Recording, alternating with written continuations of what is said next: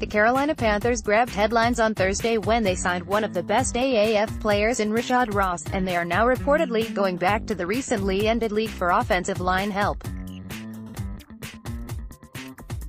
According to Aaron Wilson of the Houston Chronicle, the Panthers are expected to sign offensive linemen Greene and Kitt, who both most recently played for the Birmingham Iron.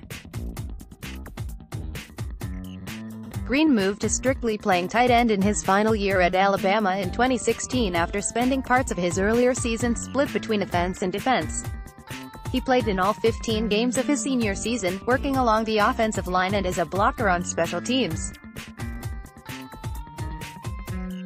Greene signed with the Chicago Bears in 2017 and was waived at the end of preseason this past year.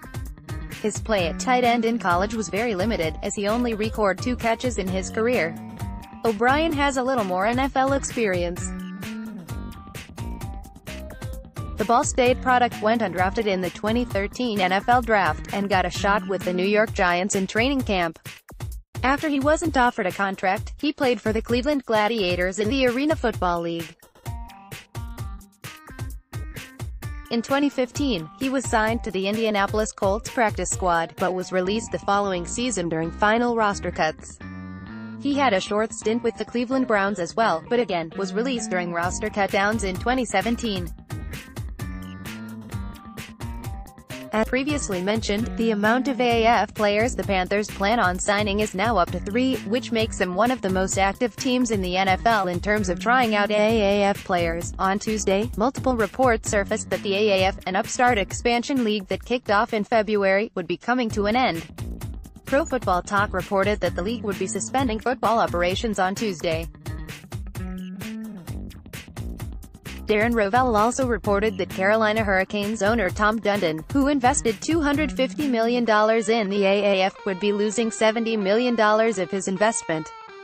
The AAF team officials have a conference call scheduled with the league offices at 1 p.m. Eastern Standard Time, which will likely result in the ceasing of operations. The AAF will come to an unfortunate end a mere 2 weeks away from the first ever playoffs in league history. If the players' union is not going to give us young players, we can't be a development league, Dundon said last week in response to rumors that the league was folding. We are looking at our options, one of which is discontinuing the league. According to reports, the NFL Players Union was refusing to cooperate with the AAF in regard to using young players from rosters. The AAF needed an influx of promising players in order to become a true developmental league, but the NFLPA reportedly did not want to risk any injuries.